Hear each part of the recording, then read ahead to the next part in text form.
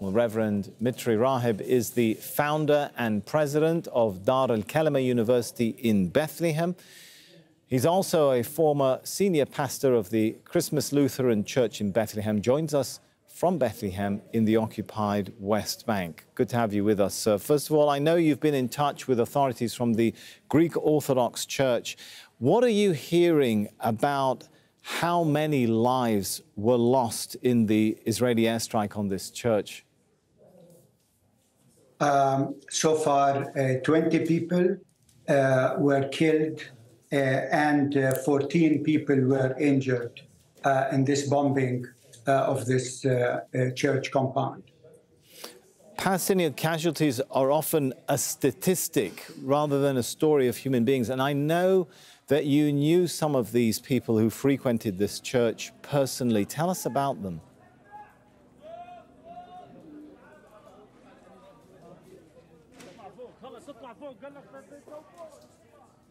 Anymore.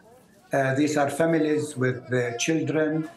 Most of them are women. I know of one couple. They just had their first baby girl just a few months ago. They were killed in this bombing. There are older people that are connected to our church, an older woman that was killed. And people went there because they thought this is the safest place they could go to. There is no other safe place, they thought, in Gaza. But now they discovered there is no safe place in Gaza at all. Let me, Pastor, put you the Israeli line from the Israeli military. They say they were targeting a command and control center. The Israeli narrative is often that these are people who are being used as human shields. What do you have to say to that? No, I mean, in the compound where all Christians, all families with their kids, these are lies that we are used to. And remember, this is one of the oldest Christian communities in the whole world. We have only 1,000 Christians, less than 1,000 Christians left in Gaza. And to have now 3 families missing out of them, this is something that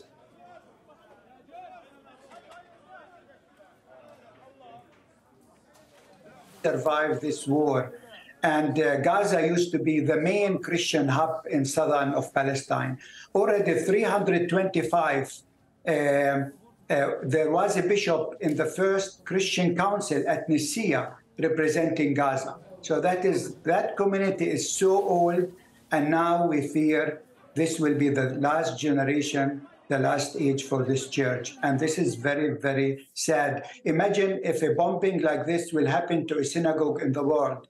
The whole world will be in uproar. Imagine if something like this will happen in Ukraine. People will talk about Russia and its aggression. But when this happens to the oldest Christian community in Palestine, we feel that the West is really just Pastor, let me jump in and put you the Israeli narrative. They would say terrible attacks like this have happened. We've seen, of course, terrible attacks on civilians on October the 7th, Israeli civilians.